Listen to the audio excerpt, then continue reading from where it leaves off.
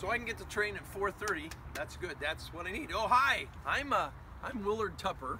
I was born out west of here a ways by kind of over by Forest Grove. It's called Dilley, Oregon. That was in 1855. But I spent most of my adult life here around in Hillsboro, and especially from 1902 on, I was one of Hillsboro's rural mail carriers. I was the route number 2 guy. That was a tough, dirty, sometimes dangerous job.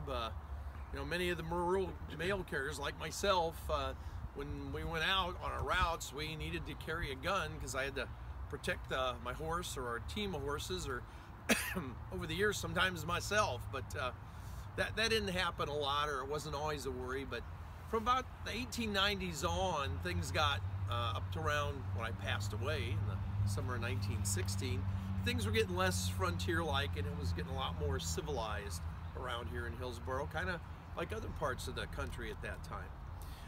I grew up as part of a family of, there's 7 of us, well, 7 besides me, and then mom and dad, but I just grew up as a farm kid out by the Dilley area. And I don't know if I really noticed much changing then. It was later, in later years when I'm a young adult around here, that things just seem to be really changing a lot. I mean, by 1900, a person could ride a train from New York City out to San Francisco in 6 days. And beyond that, heck, even faster than that, in 1908 or 1906, we had 2 competing electric train companies coming through here in Hillsboro, both coming out from Portland.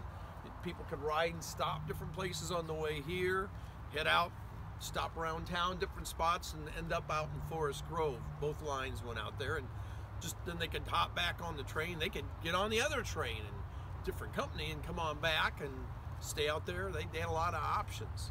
I felt like that's when I, as a young adult living around here, started noticing there was just more ways to do things, more things to do. And those electric trains, heck, we called them the red electrics.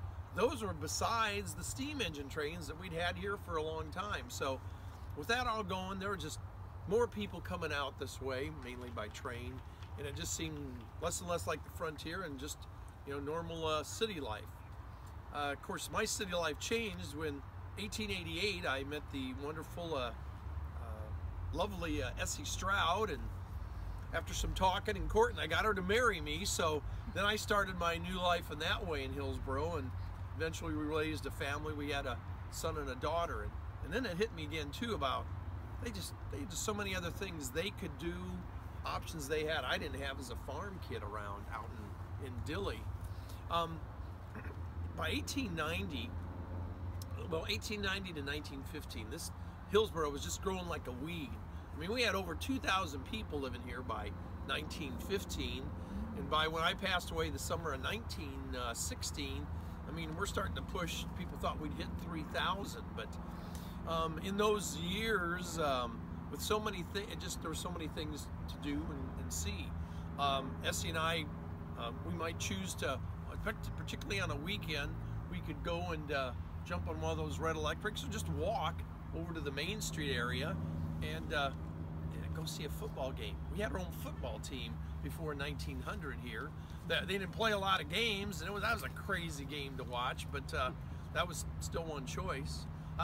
I was more partial to the baseball games. By the early 1900s, 1901, 2, we had a pretty accomplished baseball team here for many, many years. And then if that wasn't our thing to do, we might choose to walk over to the Opera House in Hillsboro. That was up and going by 1895 or so, got to be pretty famous. I don't know why they called it an opera house, because we hardly ever had any opera there, but we all had all kinds of other musical groups and singers come there. People coming in from Seattle to perform, San Francisco, Chicago, Kansas City. Wasn't just people from around here, so that was a nice option to have. For entertainment, gee, by 1906 or so, we actually in Hillsboro got one of those new fangled movie things. I mean, we had in 1905 or 6, we could just go a couple of blocks from the Opera House and walk over to the arcade movie house and watch those moving pictures. Essie just loved those. Silent moving pictures, but it was just amazing to watch what would happen on those big screens. Stories about people from far, far away, other countries, and just kept us pretty darn amazed. In that time period, because I think the movie house, and then we got another movie theater years later, just became another draw for more and more people and businesses. And so, heck, by the early 1900s, we even had automobile places, those newfangled automobiles. I hated those things and I loved those things. They just drove my horse team crazy for years to get adjusted to them, but by 1904-05, those were not super unusual to see around Hillsboro.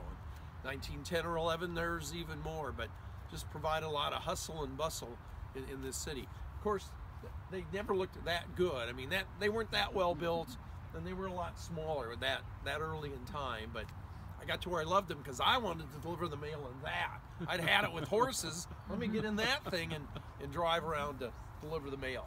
Well, I could really move right along until I got outside the city and then into the mud, because those may look great, but you know, we didn't have any paved roads outside the city. So for 2/3 of the time around Hillsboro, you know, you're not going to go anywhere in that and on muddy roads. The horse and buggy or my mail wagon, that was still a way to do it. Whether we were going to the movie house or going to see the opera, I like to stop by the Delta drugstore. I mean, besides the medicines and our house goods, they always had ice cream, you know, and more than one flavor, year round. How could you beat that? Jeez. But truth be told, another draw for us, that the Delta drug pharmacy, they had those newfangled telephones. It was like magic. I mean, you go in there and they got this gizmo. It was a public phone because we didn't have a phone. I mean, hardly anybody had a phone in the early 1900s. You had to have some money to do that. Maybe like 1915, 40 families had a phone, and then every year more and more people got them because it got cheaper. But go in that drugstore and I plop down, or Essie put down 15 cents, and we could call somebody if they had a phone. I mean, it had to be somebody we knew that had a phone, and we could maybe call out to Forest Grove or Cornelius, or call somebody we knew in Portland or here in Hillsboro. But still, to be able to call anyone, that was something. I mean, for me, it was. I mean, we could hear them instantly, but it was. I mean, I can hear their words, but I can feel what they're thinking. You know, they just had a baby and we're talking about that new nephew of mine, or I can hear the fear in their voice because they're telling me about cholera sweeping through the state, and you know, they're terrified what's going to happen to their family. Or my nephew or niece gets on the phone and we're talking, but right at that moment, and they're 800 miles away, I can tell they're so prideful, they're so happy because they just won a blue ribbon at the county fair. There was nothing like that for me. But I only got to see so many changes because summer of 1916, I passed away, and oddly enough, it wasn't something dangerous that happened out on my route. My ticker gave out, and it's so ironic. I had just finished a 15-day vacation from work, and then that's when that was it for me. That was crazy, but that's a story for another day.